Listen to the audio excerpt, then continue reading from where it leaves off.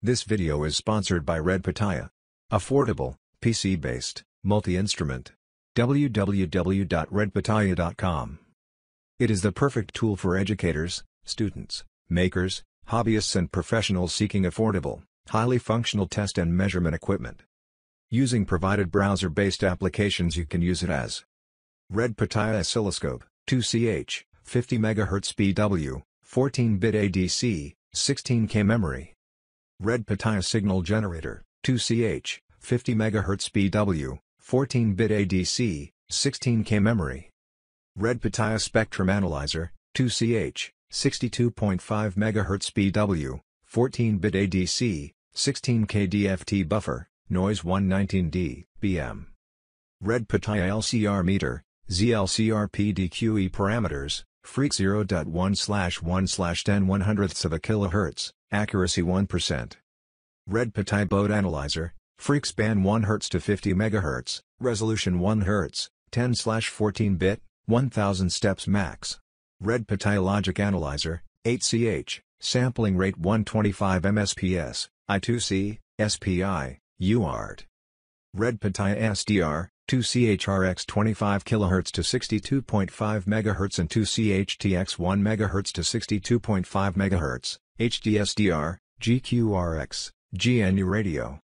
Red Pitaya VNA, for testing SWRS11, RF filters, switches, couplers, cables. Red Pitaya PID controller. Red Pitaya Teslameter. Red Pitaya impedance analyzer. Also, Red Pitaya can be controlled by LabVIEW, MATLAB, Scilab, and Python. Get yours from www.redpitaya.com. To buy the product, link in the description below the video. Thanks for watching. Do not forget to like the video, subscribe to the channel, and share the video with your friends. STEMLab 125-14, originally Red Pitaya v1.1, versus STEMLab 125-10. STEMLab is available in two versions which both offer the same functions and features. The difference is in the technical specification of high-frequency inputs and outputs, RAM capacity and some other differences. You can find more information in the comparison table below the video with the description. They are addressed to target different groups and/or needs.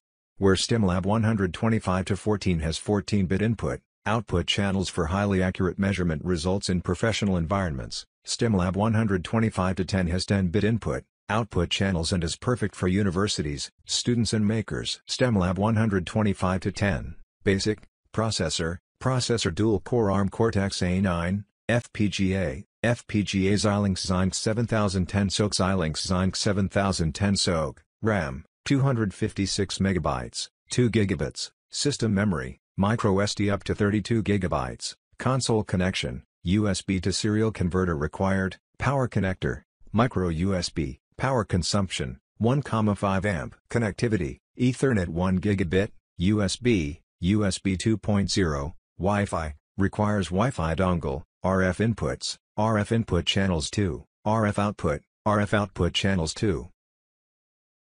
Thanks to Red Pitaya. To send this product for review, don't forget to visit redpitaya.com. To get your first product. This model is a Red Pitaya STEMLab 125-10 starter kit. Let's open the package and see what's inside the box.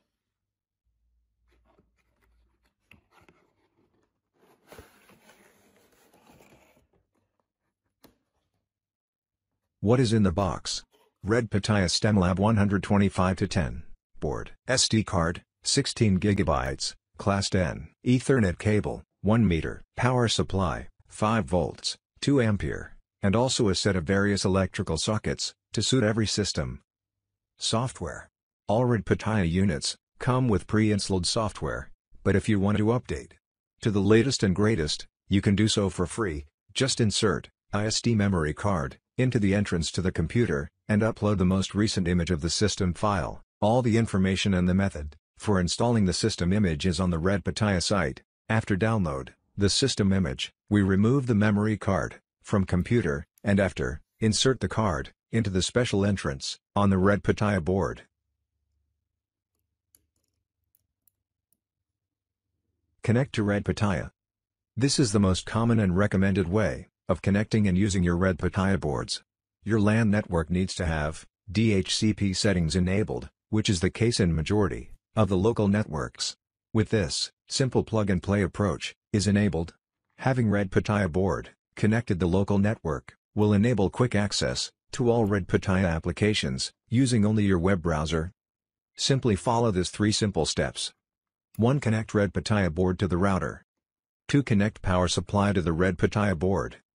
3. Open your web browser and in the URL file type rpip address.local/.